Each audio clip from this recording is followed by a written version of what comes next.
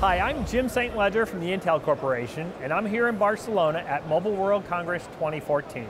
I've stopped off in the booth of Kontron to see some of the work they're doing around media transcoding. With me is Sven Freudenfeld, the Business Development Manager for Telecom and Cloud Infrastructure. Sven, can you tell me a little bit about what you're showing here today and what new technologies and announcements Kontron made this year at Mobile World Congress?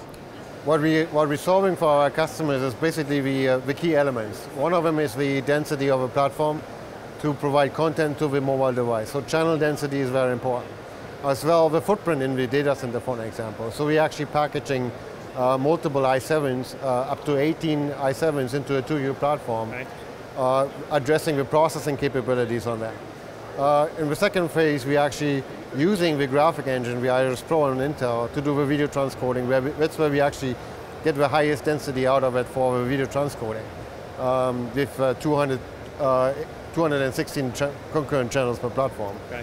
And the third level, what we're actually addressing for as a solution to the market is basically the storage capability in the same framework, on the same platform, in a 2U form factor for big data analytics. So we're actually using M.2 technology for SSDs to do the analytics and store the data and analyze the data. That's basically, we want to help our customers to be more scalable and more efficient in the market.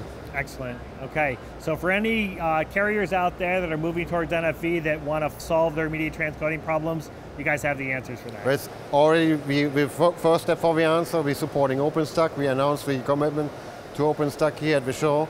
And the next phase is basically the NFV implementation. And as you know, we are also part of the Intel software-defined infrastructure piece of it and as a solution. Excellent. All right. So if you want to learn more about that, go to Kontron.com. Thanks.